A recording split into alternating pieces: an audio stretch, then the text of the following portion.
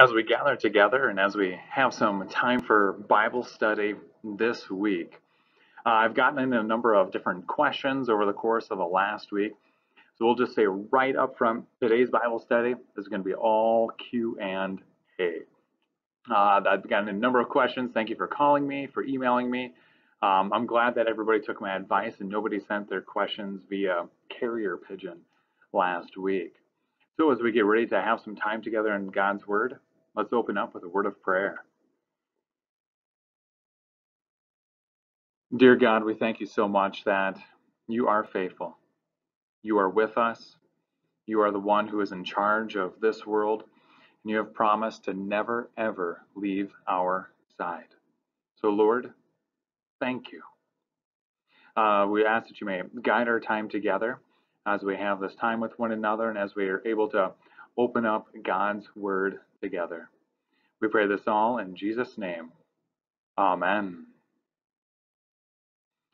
So I will tell you, for Bible study today, you will need a Bible. We're going to walk through, I'm going to take a look at some of the different questions that you guys have asked over the course of the last week. And I'll give you the Bible verses on the screen to look up, but I'll just tell you right up front, I'm not going to print the Bible verses on the screen. For Bible study, you will have to open up a Bible. So that's your heads up now to either pause the video or be able to grab out a Bible that you have at home or open up your Bible app on your phone or your tablet. So we've got a couple of questions we're going to walk through today. So let's start out with our first one. First question that had come in was, is God punishing us with this virus?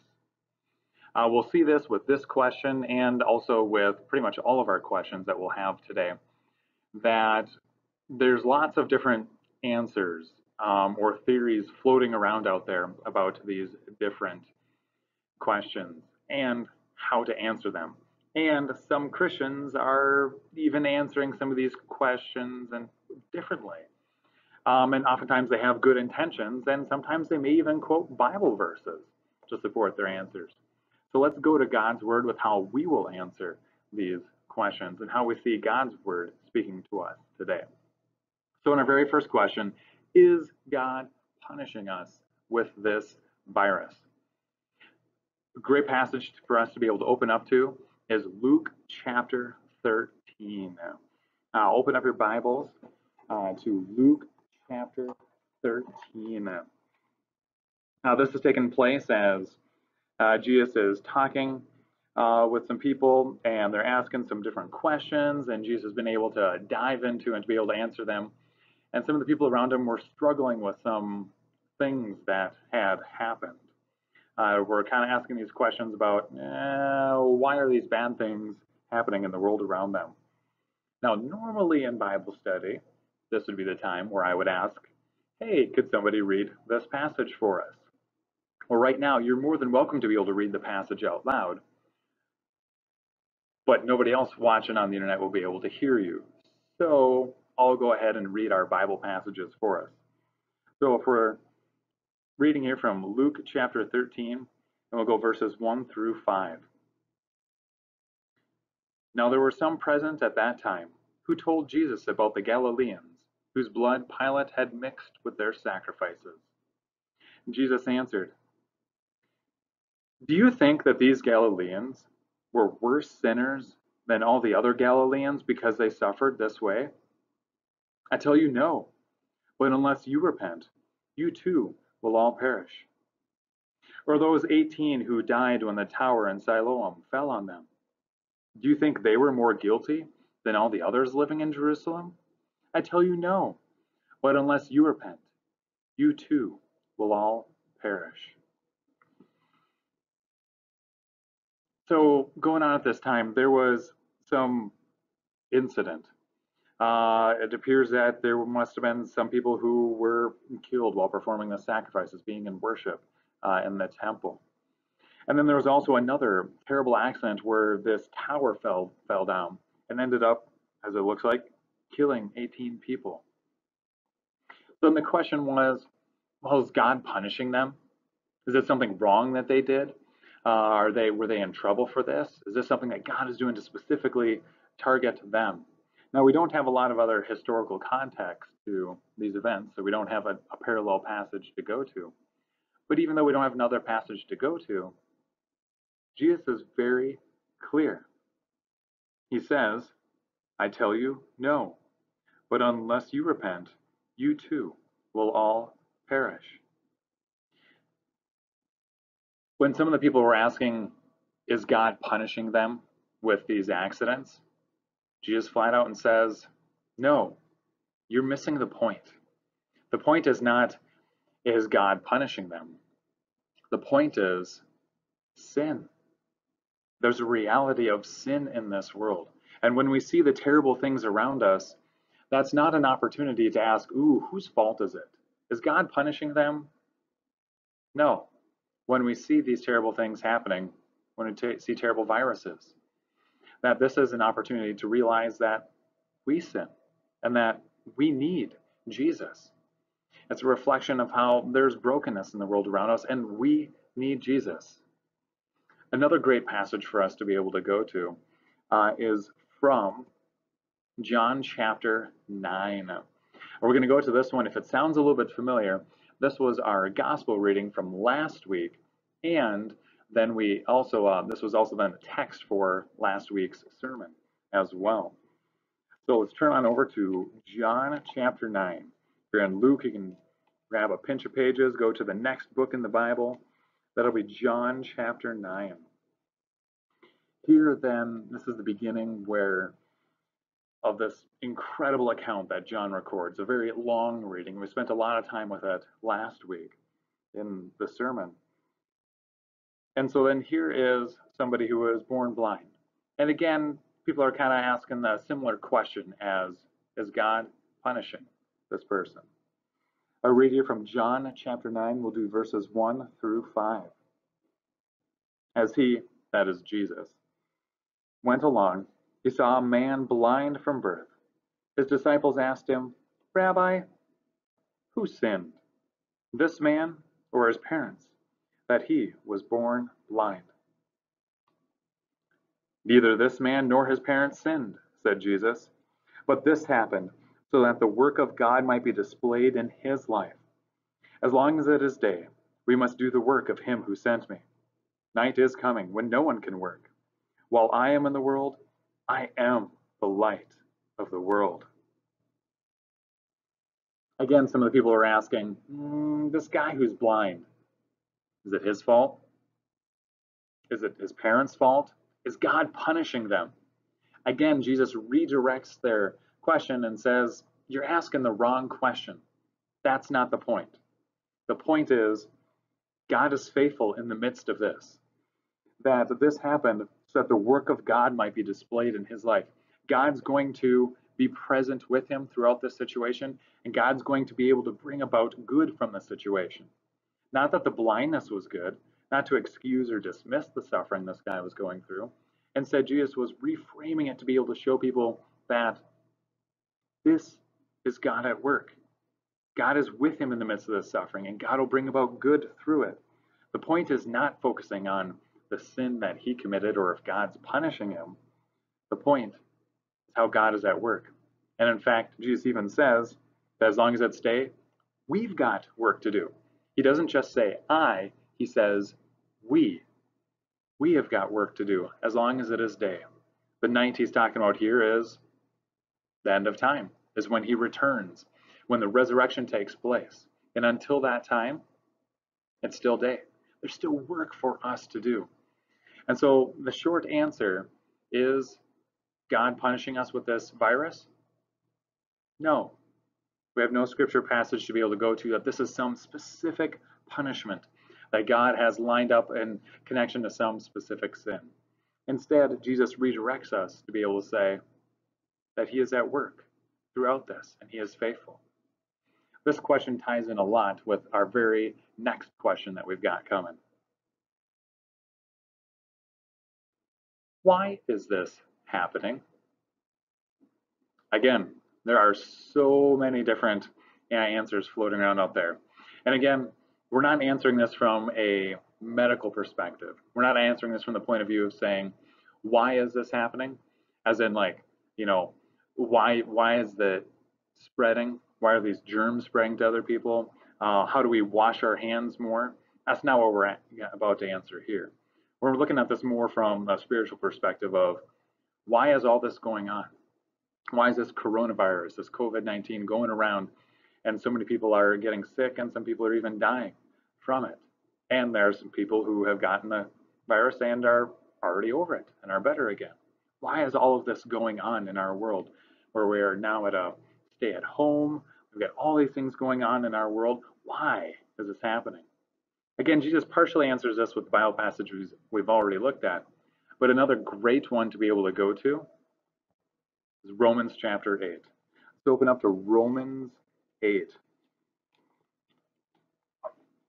So if you go from John, you're going to go a number of pages back again to be able to get all the way back to Romans chapter 8.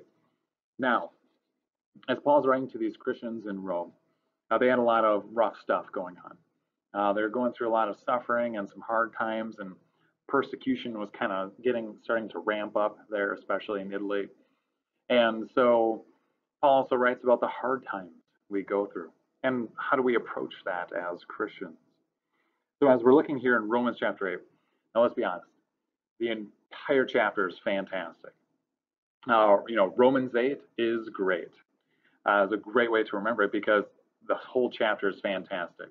So in your own devotions, I would commend you and encourage you to spend some time in Romans chapter 8 and just read through this chapter because there's so much good stuff in it. Now, for the sake of time, we'll kind of jump straight into the midst of it. As we're jumping down here to Romans 8, going down to verse 22, let's start with just verse 22. We know that the whole creation has been groaning as in the pains of childbirth right up to the present time. So as we're looking about why this is happening, why these hard times, why the suffering is going on, first off, then, Paul directs us to why this is happening. Before we start skimming over these verses and looking especially what leading up to this passage, the answer once again is simple. It's sin. Just because there's sin in this world, that our world is broken, it is affected, it is tainted by sin. In fact, there's brokenness in creation. There's sickness, there's disease, there's terrible weather. There's all these bad things that happen in the world. It's just because of sin, plain and simple. And I love the picture that he uses here. Think about this, the whole creation, all of creation has been groaning as in the pains of childbirth right up to the present time. The pains of childbirth, that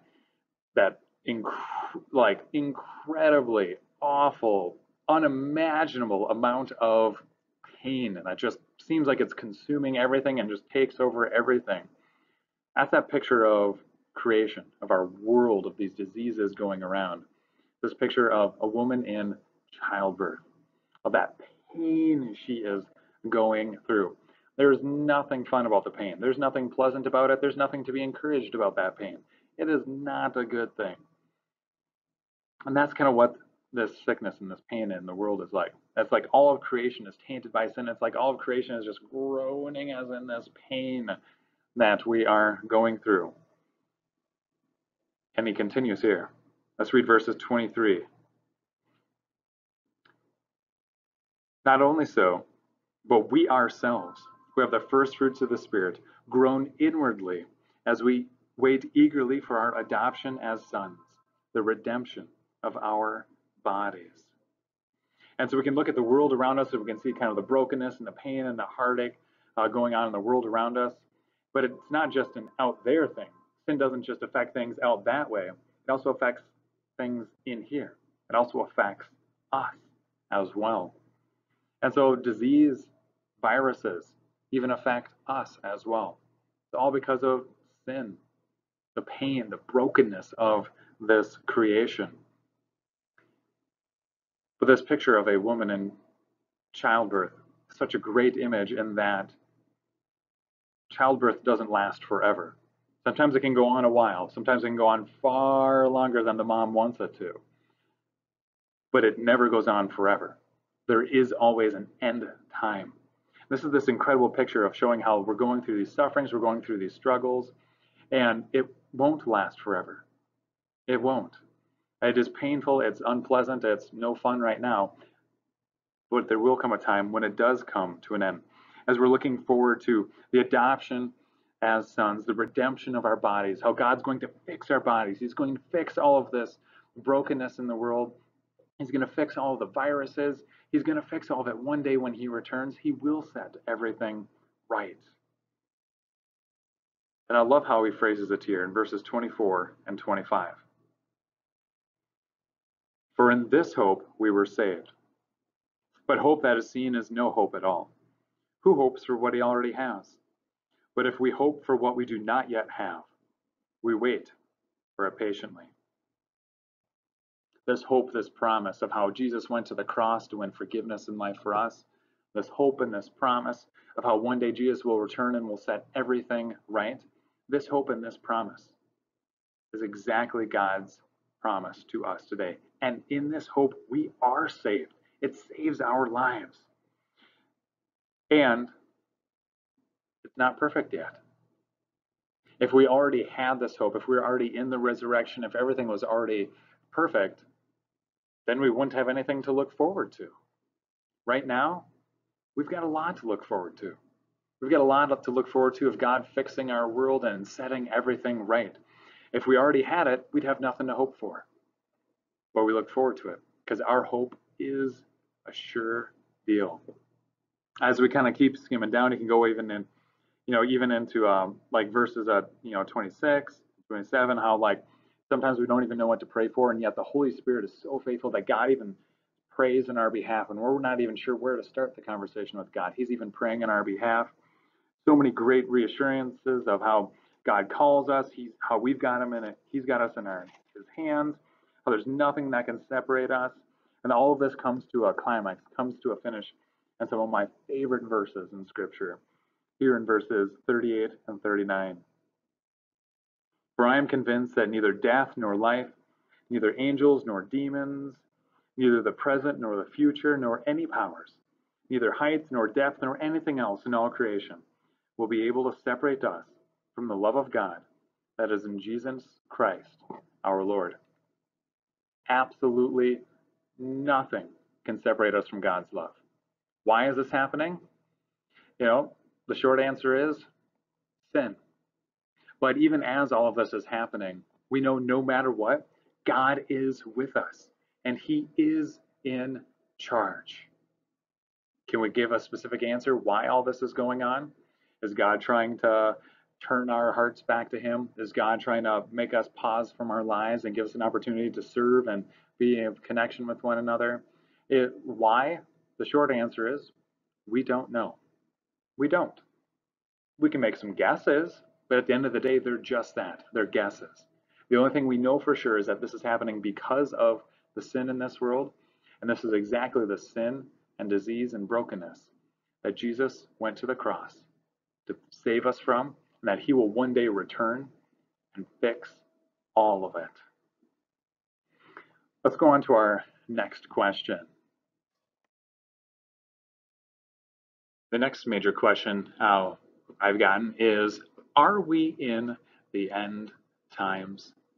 As we're looking at all these things going on around us, some of these headlines, are we in the end times? Because actually, if you turn on the TV and you listen to some radio stations and go online, there's some pastors that are making a pretty strong case saying, this is it. This is it. We are in the end times. This is exactly what Jesus said was about to happen. They're even quoting some different Bible passages to say, see, look, this shows exactly that Jesus is just about ready to return. It's about ready to happen. You can bank on it. So let's open up God's Word. Let's hear what Jesus has to say. For this one, let's open up to Matthew chapter 24. Here in Matthew chapter 24 and 25, Jesus has so many great things that he's especially talking a lot about end times. He's there, it's in Holy Week. In just a matter of days, Jesus is going to be on the cross. He's going to die and rise again. Like all this is going to be coming and unfolding in the next week for Jesus. So as he's there in and around Jerusalem, he's sharing with the people a lot of important teachings. And there's also a lot of questions about end times coming up. A lot of people asking, is this it? Should we be ready? So let's pick back up here at Matthew chapter 24, starting at verse 1. Jesus left the temple and was walking away with his disciples, came up to him to call his attention to its buildings. Do you see all these things? He asked. I tell you the truth. Not one stone here will be left on another. Every one will be thrown down. Jesus is talking about how this incredible, beautiful temple and just all the incredible architecture in Jerusalem will one day be destroyed. So let's keep going. As Jesus was sitting on the Mount of Olives, the disciples came to him privately. Tell us, they said, when will this happen? And what will be the sign of your coming and of the end of the age? So as they're right there, Mount Olives, they're overlooking Jerusalem, they're right by it. They're saying, all right, so Jesus, how do we know? How do we know if we're in the end times? How do we know if all this is about ready to unfold and to start coming all crashing down on us? How do we know? So Jesus answers both them and us. Verse 4, Jesus answered, watch out that no one deceives you. For many will come in my name, claiming, I am the Christ, and will deceive many. You will hear of wars and rumors of wars, but see to it that you are not alarmed. Such things must happen, but the end is still to come. Nation will rise against nation, and kingdom against kingdom. There will be famines and earthquakes in various places. All these are the beginning of birth pains. Did you catch it? There's that birth imagery again. The suffering, the effects of sin in this world. And he lists off some pretty specific effects of this world being tainted and affected by sin. He talks about how there will be wars, nations will be against other nations, kingdom against kingdoms, famines, earthquakes. I mean, all these terrible things happening. It's because of the sin and the brokenness of this creation. So he says, so these are the signs of the end times. When you see all these brokenness in creation. So, is all of this going on right now? Yeah. Yeah. I mean, you don't have to watch the news very long to see, boy, sounds pretty much exactly like what's going on right now. And this is what's going on right now. So are we in the end times? Yes. Yes, we are. You know what's also interesting? When Jesus said these words, guess what? This stuff was happening at that moment. This stuff was happening right then. His disciples right there in the first century heard those words and looked around and said, whoa, we're in the end times. And then Christians in the second century read these words and said, whoa, all this is happening. We're in the end times. Then Christians in the third century read these words and said, whoa, all this is happening. We're in the end times. We can read this even, you read especially a lot of the different, we call them the reformers, like Martin Luther and some of the other guys are writing, especially in and around like the 15th century. For them, again, things were rough. You hear them writing and they read these words and they say, whoa, what's happening? We're in the end times. Go back 100 years ago, people heard these words and said, whoa, we're in the end times. So are we in the end times? Yeah, we are. We've been in the end times since Jesus said these words, and we'll keep being in the end times until he returns. Now, we could keep reading our way through Matthew 24 and 25. It's all fantastic stuff. And in your own devotions, I encourage you to take some more time to read through this chapter. But let's jump on down then to even verse like 42. Again, Jesus says, therefore keep watch, because you do not know on what day your Lord will come. Again, then he echoes this again in verse 44. So you also must be ready, because the Son of Man will come at an hour when you do not expect him. So, are we in the end times? Yes. Can we look at these things and say that Jesus is coming soon? Yes. Might Jesus show up tomorrow? Yes. Might Jesus not show up for another 1,000 years? Yes. Do we know when he will show up? Nope. And that's the point. That's the point. That's why these words come true. Every single generation, ever since Jesus said these words 2,000 years ago, every single generation has been able to read them and to say, whoa, this is coming true. Jesus could show up at any minute. Wow, I should take this gospel stuff seriously. And that's the point. That's the point. That Jesus is saying that as we look at the world around us, as we see this sickness going on, yeah, it's a reminder of how we are in the birth pains, the aching and the groaning and the awful pain of sin in this world. And one day, he will return. It could be at any moment.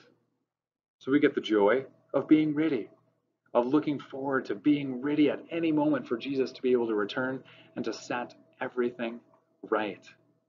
So let's go to our final question.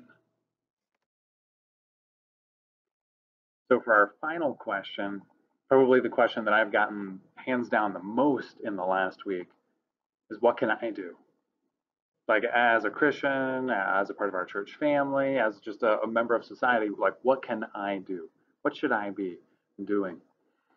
I would say there's there's many different ways to be able to answer this, but a couple of things to be able to highlight, of things to be able to bear in mind and things that you can be able to participate in. First and foremost, pray. Have time together in prayer. If you have somebody else at home, pray with them. If there's nobody else at home, pray by yourself. Have that time of conversation with God. You can also have the opportunity to be able to call somebody up and pray together on the phone, something we're probably not very used to doing. But since we can't be there together in person, that's an opportunity to be able to pray with one another. There's obviously, as we're going to prayer, there's so many great passages in Scripture we can be able to go to.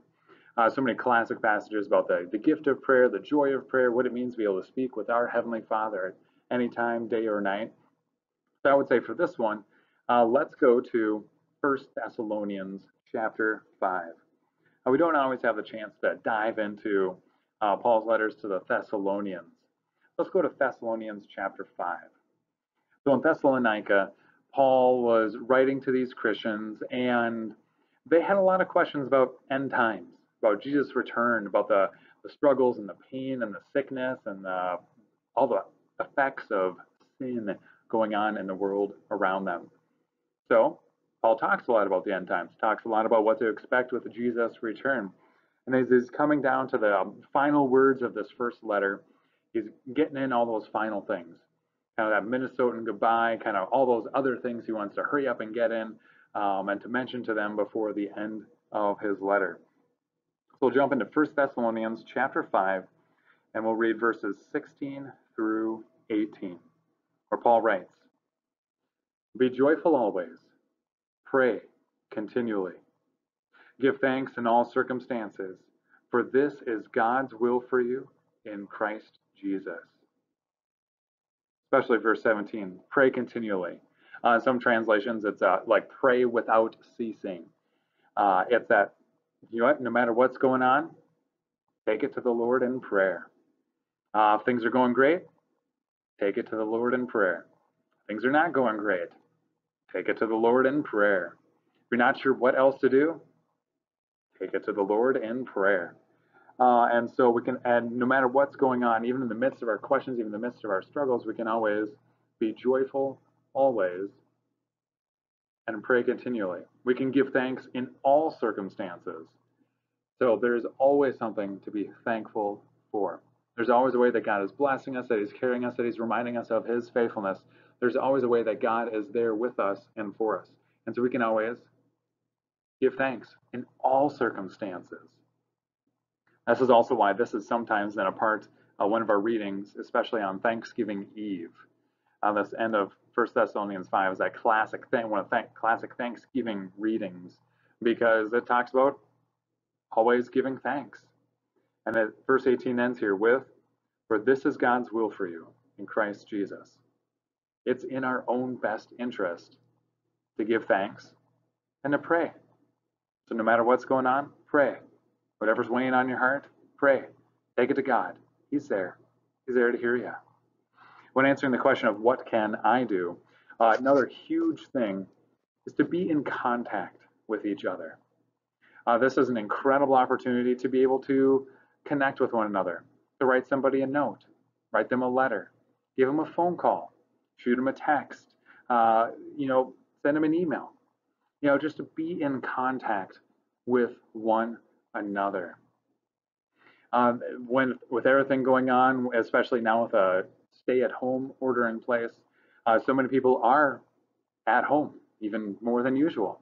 And so this is the opportunity to be able to connect with each other. Since we can't be there together in person, since honestly there's only one of me and only 4 elders, this is an opportunity for us to be able to connect with each other, to be able to speak with one another, especially with our weekly updates.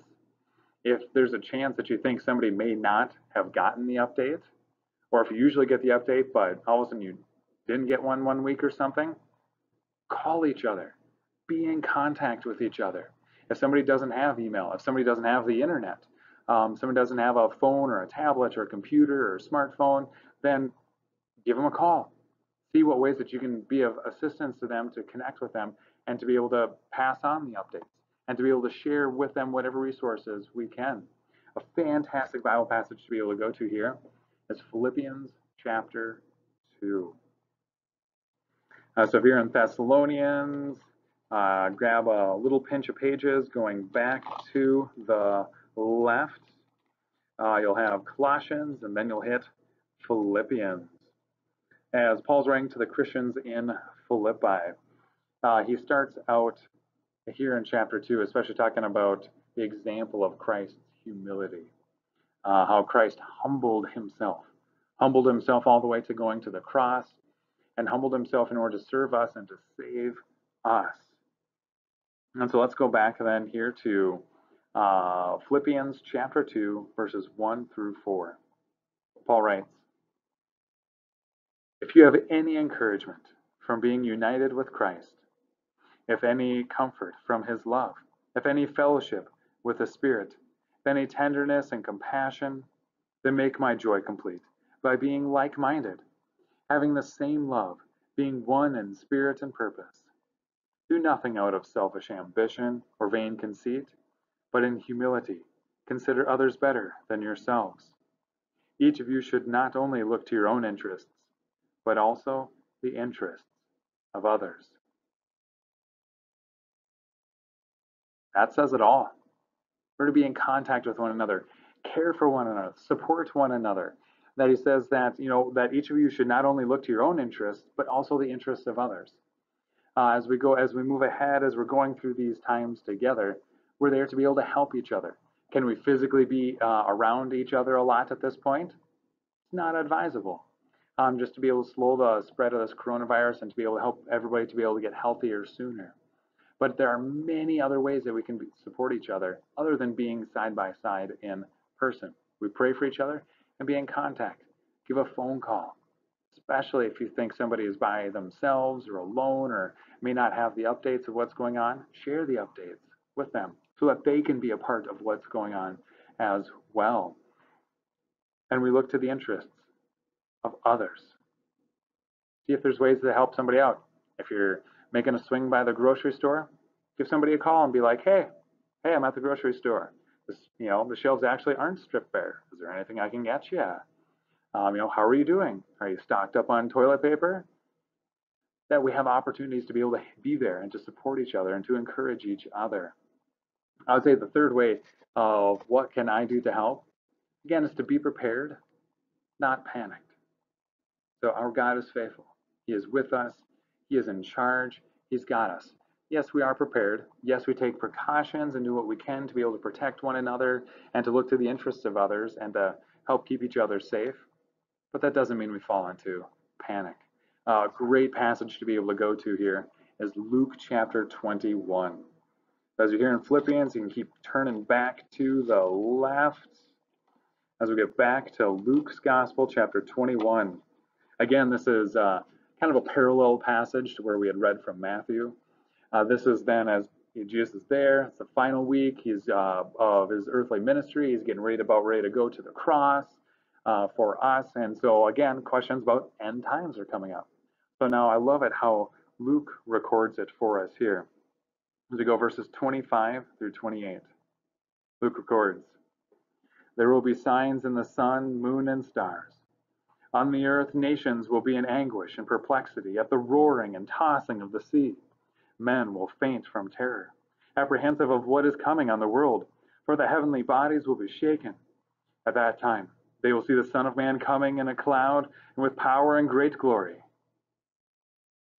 When these things begin to take place, stand up and lift up your heads, because your redemption is drawing near." There will be signs of Jesus' return. There will be signs when things will be going scary and uncertain, and we won't quite understand what is all going on. And yet, God is faithful. When we see this scariness in the world and people are fainting from terror, it's an opportunity to be prepared, not panicked, to show for how us as Christians, we live differently, that we have a comfort, we have a reassurance, we have a peace of knowing that our God is faithful, even in the midst of these hard times. Luke doesn't record these words of Jesus and say, when things get bad, you should panic shop and stock up on toilet paper for an entire year. No, we're prepared, but we're not panicked. If there's a couple rolls of toilet paper left on the shelf and we've got plenty of toilet paper at home, we leave it for the next person. Because who knows, maybe that person coming in was just about out and genuinely needs it. We can be prepared, not panicked. Yes, we wash our hands. Yes, we keep our social distance and do what we can to help slow the spread of this virus. But this doesn't mean that we stay locked up in our bathroom at home and try and shut off the outside world and we're terrified of what's to come. No, God is faithful. We're prepared. We don't put the Lord to the test. We don't do foolish things and go around licking doorknobs. But we're also not panicked. We're also not hiding in fear about what's going on because we know God is faithful and this too shall pass. So as we continue moving forward each week, again, I open up the floor for any questions. If you have any questions, please feel free to let me know. Again, you can call me, email me, send me whatever questions. If there's things that you'd like for us to be able to talk about and specifically address in our Bible study, we'll do that. Well, we'll also do kind of how we've oftentimes done our Sunday morning Bible studies, is that if you've got questions, we'll absolutely be able to take the time to be able to answer them. And if there isn't any questions, then we'll have a specific study that we'll be able to walk through. And if you've got a specific study, if you've got like a book of the Bible or a topic that you'd like for us to especially walk through, let me know. Let me know how I can be able to help equip you and to be able to feed you with God's Word. So, as we end our time together, let's end our time as we oftentimes like to end our Bible studies here at New Life with the Lord's Prayer and the common doxology. Let us pray. Our Father, who art in heaven, hallowed be thy name. Thy kingdom come, thy will be done, on earth as it is in heaven. Give us this day our daily bread, and forgive us our trespasses, as we forgive those who trespass against us. And lead us not into temptation, but deliver us from evil. For thine is the kingdom, and the power, and the glory, forever and ever. Amen. Praise God, from whom all blessings flow. Praise him, all creatures here below. Praise him above, ye heavenly host. Son, and Holy Ghost. Amen.